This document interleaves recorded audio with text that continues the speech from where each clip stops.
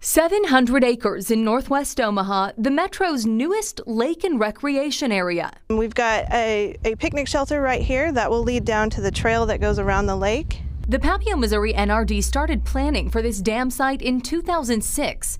More than a decade later, stormwater engineer Lori Laster says it's in the final stages. The main dam is complete and all work should be finished this fall. It'll be very similar to other reservoirs throughout the metro area: Zarinsky, Wearspan, Cunningham, Standing Bear. It'll have the same look, the same feel. We'll have the boat access, fishing access, trails around it. The area will become an Omaha City Park. Though Laster says beyond opportunities for recreation, this project provides important flood protection across the metro. The flood control benefits of this particular project will be seen all the way down through West Omaha and into Papillion. Prioritizing public safety with the added benefit of some fun.